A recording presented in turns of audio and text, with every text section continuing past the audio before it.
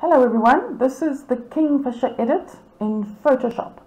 I'm using Photoshop 2020, so any version of Photoshop really. Photoshop Elements will obviously be slightly different. You do need a Camera Raw filter installed for what I'm going to do. You can check if you've got the Camera Raw filter installed by going to Filter, Camera Raw Filter, and you'll see it's there. If you don't have a photo open, it'll be grayed out, but that's fine, it's still there. It needs to be a fairly latest version.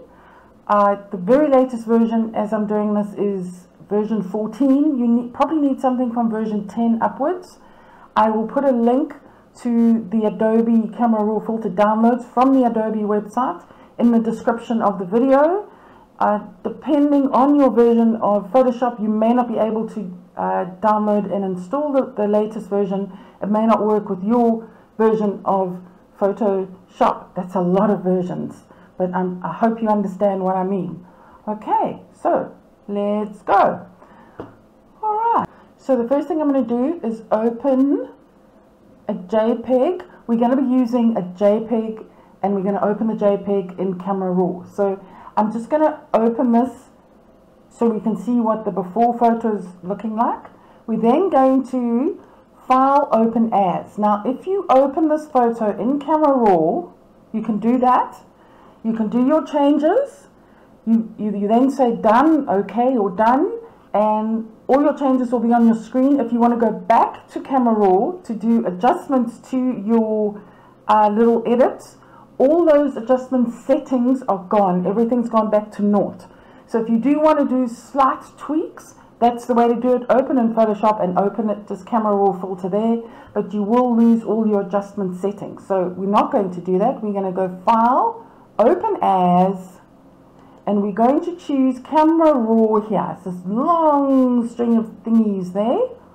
Okay, Kingfisher to edit, and if you just give your computer or Photoshop a couple of seconds, the Camera Raw filter window will, there we go, it's going to start, and there it is. You can just make it a little bit bigger. It should default to this first setting here. It's called Basic. Sometimes it defaults to that, but always click on the Basic there, and this is your holistic whole image changes here. Okay, we're going to do a little bit of that. At the top of the screen here, you'll see all sorts of fascinating things. We're going to be using the brush, and we're going to be using the radial filter.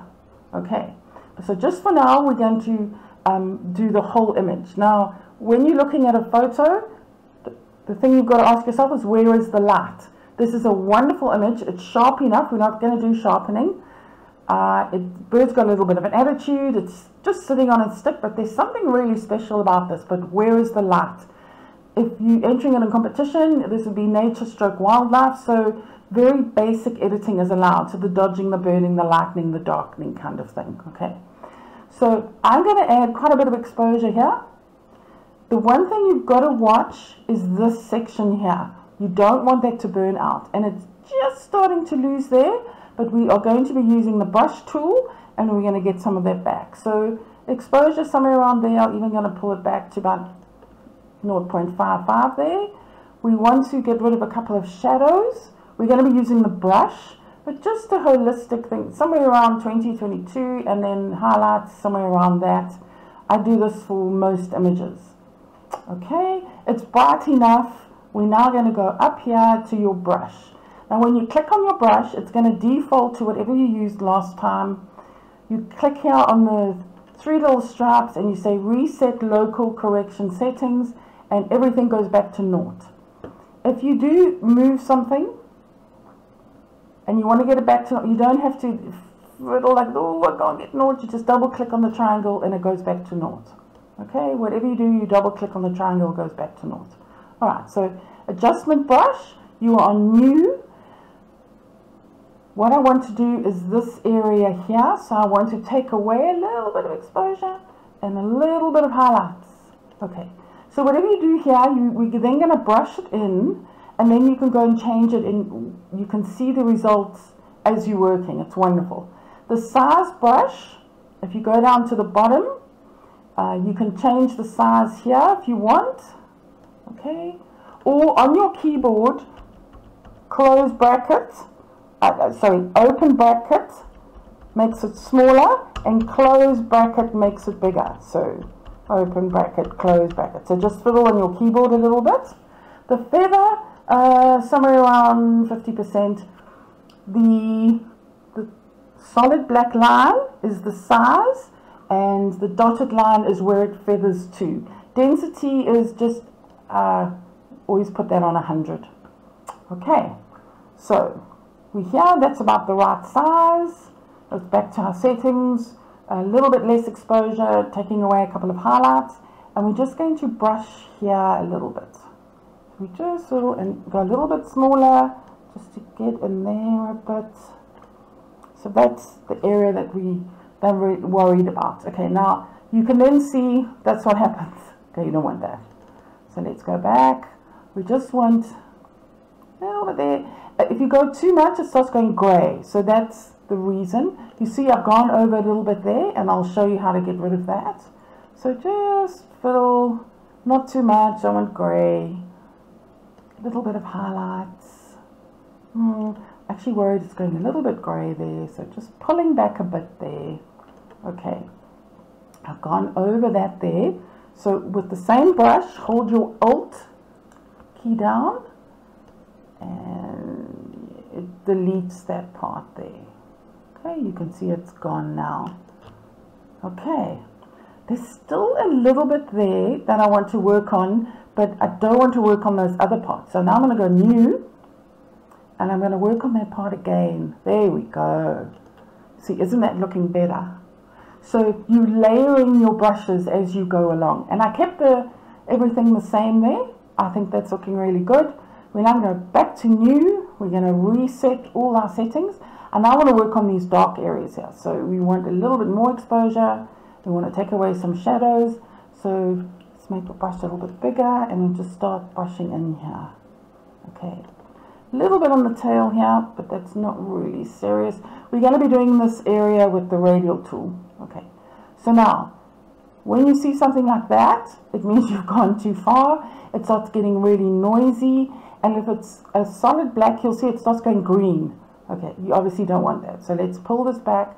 Just want to get a little more detail there. Maybe add a little bit of clarity. Now clarity brings out the texture of the feathers and all that. If you've got a latest version of Camera Raw, you see you've got this lovely texture one as well, so you can play with that as well. Not too much. Remember, we're just doing tweaking because this is a nature image. And I'm pretty happy with that. Okay. Anything else for brushes? No, I think everything looks good. We're now going to use the radial filter, which is the most incredible thing. Use it for every single eye that comes onto your screen. Okay. If this is the first time you're using it, it is going to default to the outside. We don't want it to default to the outside. Click on the inside. So when we draw it, and you can adjust it, and you can change it, and you can move it, so whatever we want. I'm just going to do some really weird things here, like exposure.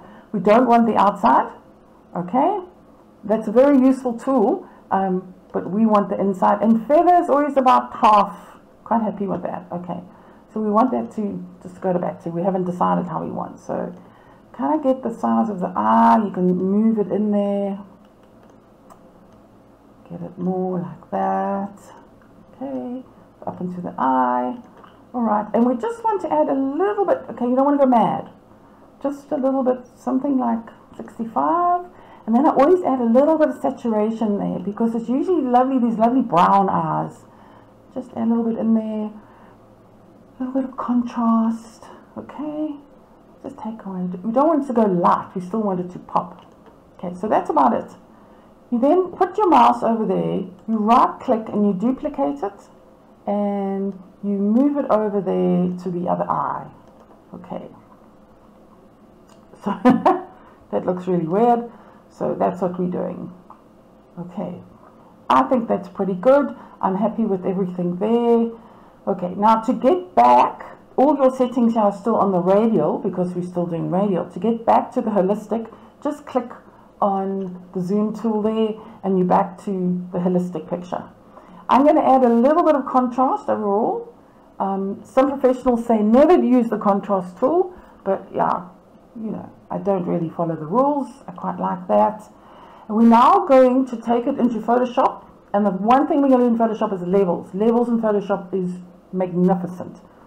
You can now click on Open Image. It opens it in Photoshop, but the only way you can then get back to all these settings and the camera raw filter is to then click on the top of Photoshop, filter, camera raw filter, and then all your settings are gone. Okay, so you've got to open this. You see here, open as a normal image, Alt click to open without updating, Shift click to open as a smart object. So I'm going to press the Shift button, and this changes to open object, and we're now going to click. You'll see this is now smart object. Okay, if you want to get back to camera raw, you double click on there, wait a few seconds, and it opens and all your settings are there, and then you can then go and tweak if you change your mind. Okay.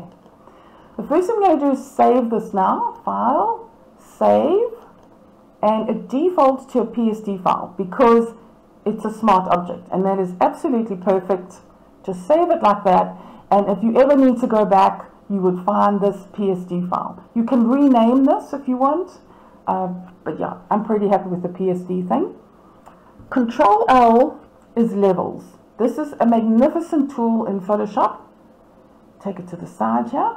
If you want to see what it's going to look like, you just preview there. I always use this middle one, and I just bring it over a little bit like that, and it makes everything pop. So like, there we go. See what I mean? Just starts popping now. It's really just a contrasty tool. We're going to say okay there. Now look at the before, and look at the after. What a difference. Okay, we've done no saturation, but look at the colors now are really popping. But it still has a really nice natural feel about it. Okay. If you now want to enter this, I'm going to save again now. If you want to enter this into competition, you right click here and you just say flatten image, file, save as, and I always just call it flat. Change this to JPEG, okay, and save. If you upload into PhotoVault, this of course is going to be less than 2. You can see yes it is, and press OK. Alright, so you have your before, which got a 12 gold in a competition, and now I'm sure it will get some more. This is Diane Backhouse's photo from Maritzburg Camera Club. Thank you, Diane, for allowing me to use your image. I hope these edits have helped. Peace out.